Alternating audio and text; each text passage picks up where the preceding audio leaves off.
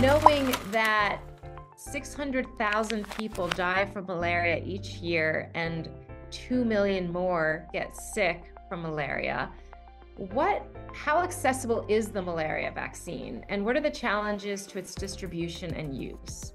Yeah, so Valerie, you ask an extremely important question. In public health, we say that it's better to have an imperfect tool at scale than a perfect tool that nobody accesses. And the reality is that the RTSS vaccine, which was the first vaccine that WHO recommended, was not very accessible and still is not very accessible. In fact, the manufacturer was not able to commit more than 20 million doses for the first 3 years of approval. This is a vaccine that is targeted mostly at African countries where most of the malaria parasites are Plasmodium falciparum, the parasite against which the vaccine was developed. If you consider the fact that the vaccine was approved by WHO for use in areas with moderate to high malaria transmission, the estimations that WHO had were that in those places in Africa, in African settings where malaria is moderate to high, there are about 25 million kids born every year. Now, the RTSS is a 4-dose vaccine, meaning that Africa needs about 100 million doses of this vaccine every year. If we are in a situation where we cannot guarantee even 20 million doses for the first 3 years of production, then saying that it's a drop in the ocean is probably an understatement.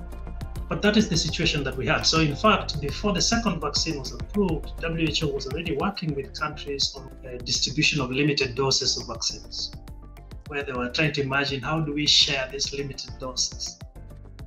This is a reflection of what public health system in a neglected system situation looks like. Because on the other hand, you can remember that this was the time when a lot of countries had stockpiles of unused COVID vaccines, billions of doses.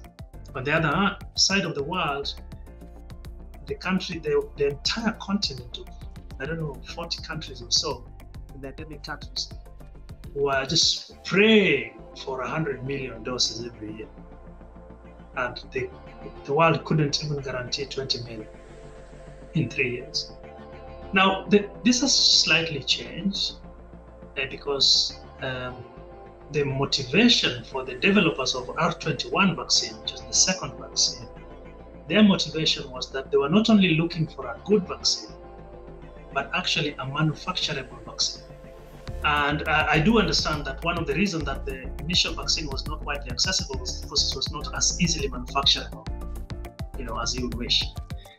The R2021 vaccine is a lot more manufacturable. The developers are saying that it will be manufactured in hundreds of millions of doses. It will most likely be good pricing, and that it will be much more widely available. We wait to see, but we really hope that this is the case.